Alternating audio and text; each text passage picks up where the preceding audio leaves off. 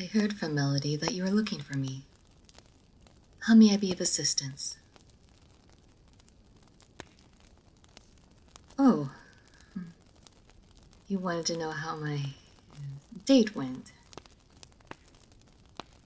No, it didn't go as I had hoped. It had nothing to do with the way I looked. Your skills as a makeup artist didn't go unnoticed. It was one of the first things he complimented me on. He just doesn't fancy me.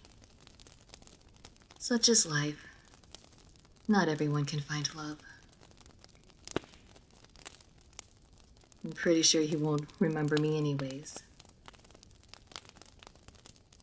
Oh, I erased his memory.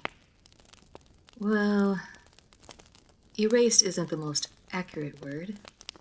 More along the lines of using strong mental suggestions to change memories, so he wouldn't remember me and he could move on with his life. And in the end, it did not matter. Yes, I hypnotized him. No, I did not use it on you.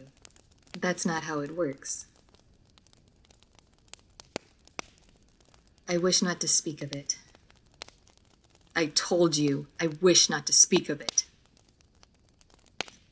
Apologies. I didn't mean to get short with you. Not the most pleasant of memories. Perhaps another time we could speak of it.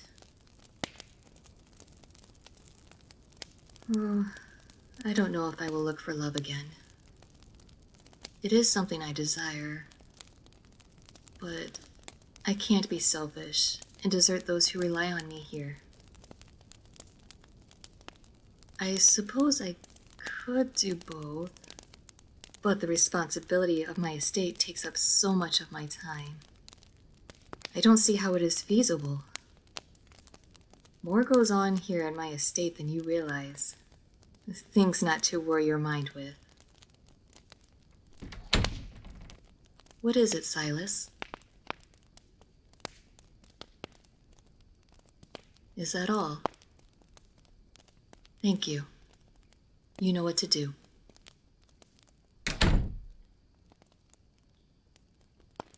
You are perturbed by my coldness. Gideon has grown weak. This was before you had arrived. That is why you haven't met him. We rearranged his services to better fit his condition. Unfortunately, humans are weak creatures. To be honest, I'm surprised he lasted this long. I have many books on medicine as well as many healing plants, so there's no need to go outside the manor. Real medicine. Do you not know that medicine originated from plants? Healers of old looked to nature to heal. And if I recall correctly, your doctors have yet to stop a person from aging. Yes, Gideon was well along in years. There's nothing that could have been done about it. Turning him wouldn't have saved him. I did everything in my power to help him. Yet it wasn't enough. There will not be a funeral, though I might suspect that there will be a few who will hold a small ceremony for him.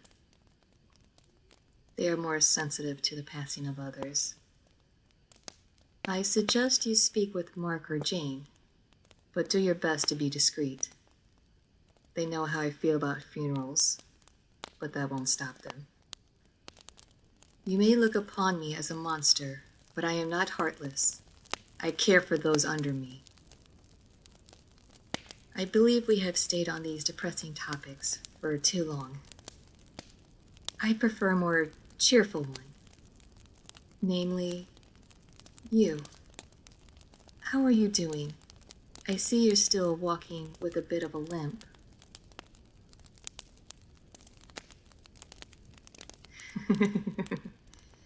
Melody was always more of a mother hen. I shall ask her to give you more space.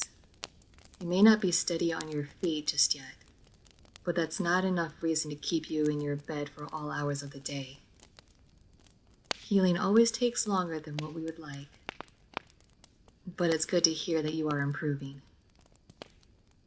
At least today has some good news in it. Would you like to join me out in the garden tonight? There's nothing quite like it. Excellent. I shall have Mark escort you. This will give you a chance to speak to him about the funeral. Now, if you'll excuse me, I have things I must attend to. Until we meet again.